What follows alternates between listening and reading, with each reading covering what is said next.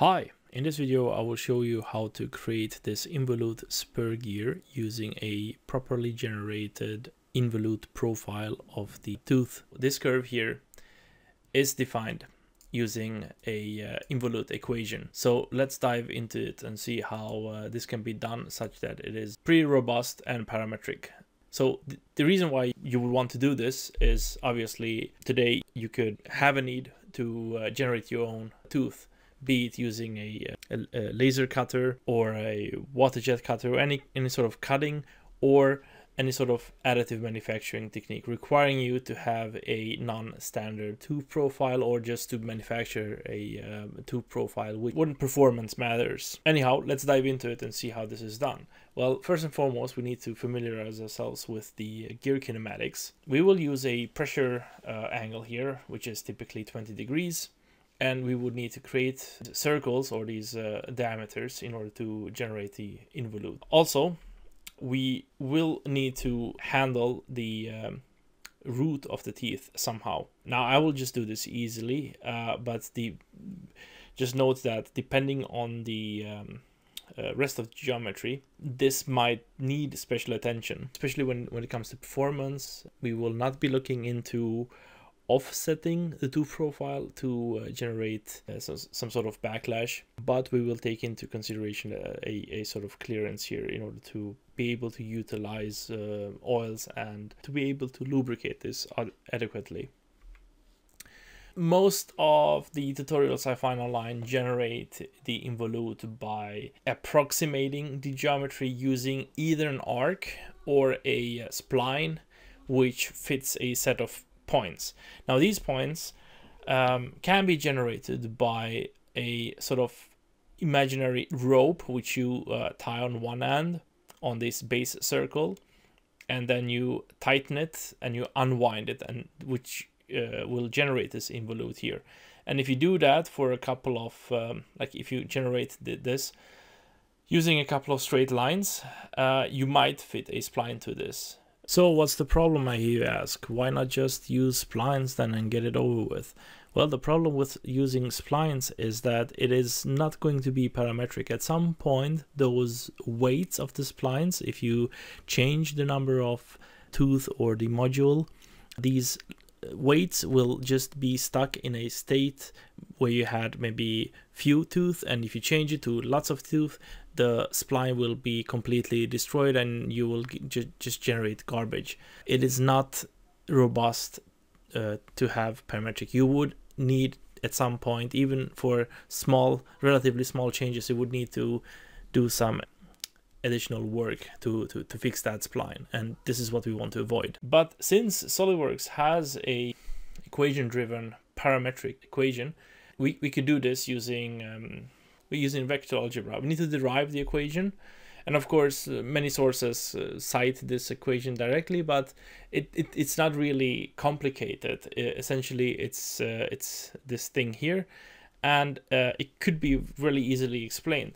There is two vectors essentially here which are added on top of each other. We have a initial vector, and in my case here I have generated this so that the angle alpha here is going to go from this black line, and it's going to be positively in the clockwise direction. So what we have here is nothing but this point here. So it's a vector from the center point to the very top here, and you can verify this for yourself if this is correct. You can insert alpha being 0 and then alpha being 90 degrees and verify this for yourself. So let's do that.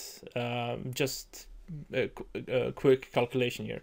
So sinus 0 degrees is of course 0. So in the x direction, like this is being the positive x direction, this is being the positive y direction, we have 0 here, and then cosine of 0 is of course 1. So we have the direction 0 and 1 here. So this thing is pointing straight upwards in the positive y direction, and this is multiplying the radius, which is the base radius here. So we have that vector, and then we have a slightly different direction here. This is in fact 90 degrees rotated counterclockwise to this.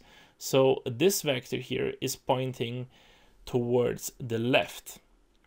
And it is multiplied using this. Now, what is that? Well, if you think about it, this here is the angle in radians multiplying the radius. So what we are seeing here is actually the length of the arc.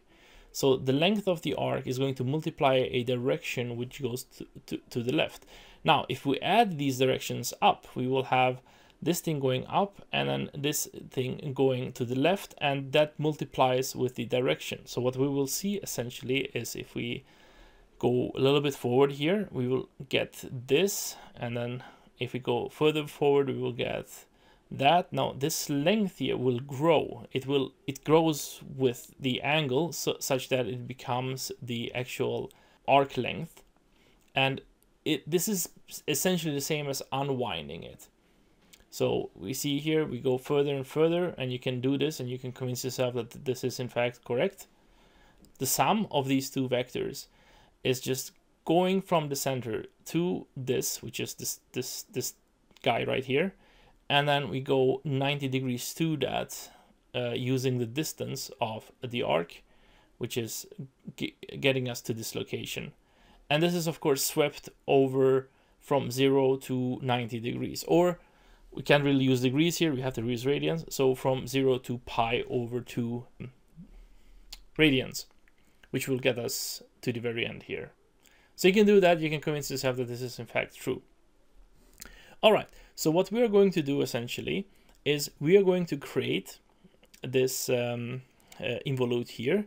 We are going to draw a line from the center point to the addendum, and we're going to extract that patch by the amount of the thickness of the gear, and then we're going to mirror that feature around the face that we have just created. To that we will add the root of the tooth, and at the end we will add fillets, and then we will pattern the whole thing circularly using the number of tooth. So let's jump into SolidWorks and get to it. Now the first thing we need to do is create some equations. So I need n, and n is going to be, I'm just going to go with 15 for now. Then we need the module, and I'm just going to call this m, and for now I'm going to set it to 1. Then I need the pressure angle, and this I'm going to set to 20, and for units I could use degrees here. Next we can use the pitch diameter. I'm just going to call it pitch dia, and this is going to be equal to m, the module, times n, the number of teeth. Next we have the base diameter, and the base diameter is of course going to be the pitch diameter times the cosine of the pressure angle. Yeah, now SolidWorks of course wants to call this degree. Never mind that. Okay, so that's the base diameter. Next we go for outer diameter, which is the addendum. I'm just gonna call this the outer diameter here. So we have the pitch diameter plus 2 times the module. Then we have the root diameter, which is the innermost diameter, and that is the pitch diameter minus 2.5 times the module. Now you can see different ways of dealing with this. This could be also conditional. It could be that this is used if the module is below a certain threshold, then this is less than 2.5. We will just use 2.5 here. Next we have the clearance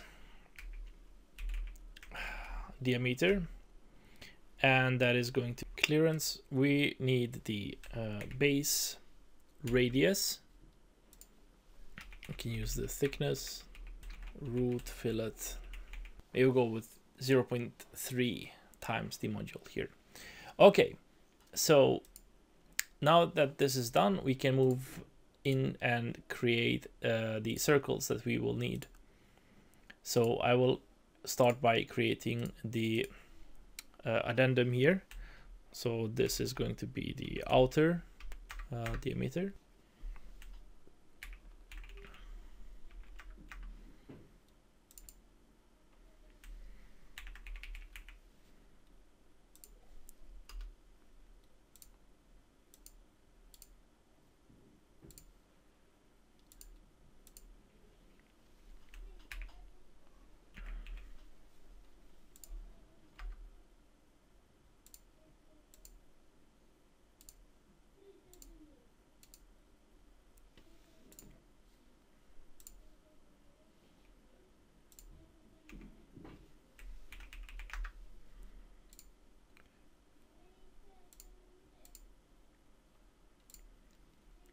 And in here we are going to use this as well as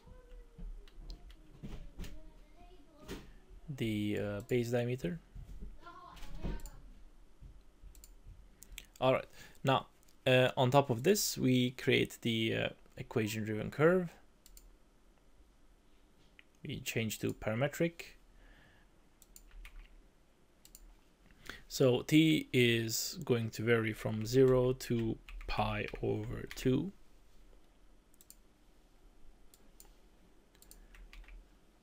And now we can see it here. So it will start on the base radius and it will move upwards here. Okay, now I will add a line from the center to the outermost diameter here, and I will set that. In fact, I will draw one here as well. I will dimension these. These will be 360 degrees divided by n. Divided by 2, that would be 1 tooth, and then divided by 2 again, that would be half of 1 tooth, which is divided by 4 then, essentially. Right, so this here will give me, the internal thing here will give me my tooth. So I need the, I need this, the root as well. So there we go. Now I can go out of this. I can go into extrude. I can choose this sketch and I can select my contours. So I can go ahead and choose these two regions here. This will be extruded by the amount thick. Okay, so I have that. Right, now I can choose this one again and just go ahead and extrude the root circle here. Same amount. Everything will be parameterized like so. All right, now the good thing now is that I can mirror these faces, or this whole thing around this face here. So I can do mirror, I can select the mirror face, and I can select the features to mirror to be this guy right there, partial, and okay, and there we go. Now we have that. Now on top of this I can now add my fillets. So I can do let's see, there we go, fillet, and I can just add these edges here. So these two edges, the amount is going to be root fillet radius, like so.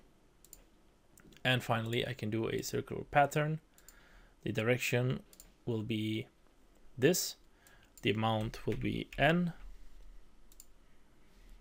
and features. Now I've always had problems dealing with features for whatever reason, independent of what I choose here. So I always had better luck just selecting the faces. Now the number of faces won't really change too much, shouldn't change too much and break everything. But for some weird topology, you could get weird results. Anyhow, that is the steps needed, and now this is in fact parameterized, so we could change the number of tooth here, and everything should follow nicely.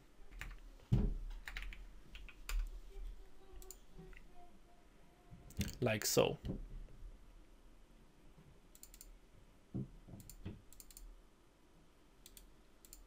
And we might get some weird results if we push our luck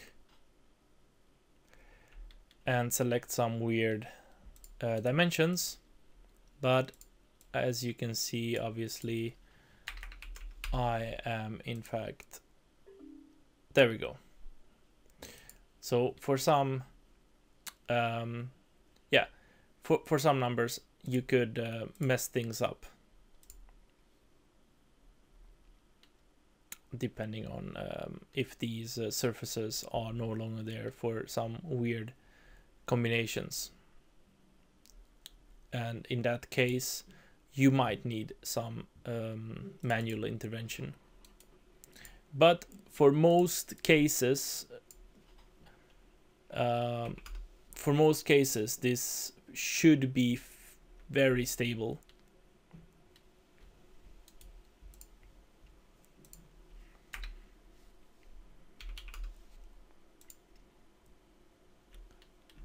Like so. All right, so there you have it. Don't be afraid of the math. Embrace it. It's really nice to know some of this. So there you have it. In a couple of minutes, we can create our own accurate gear, which you can 3D print and use in your project where accuracy is important. So see you in the next videos. Bye.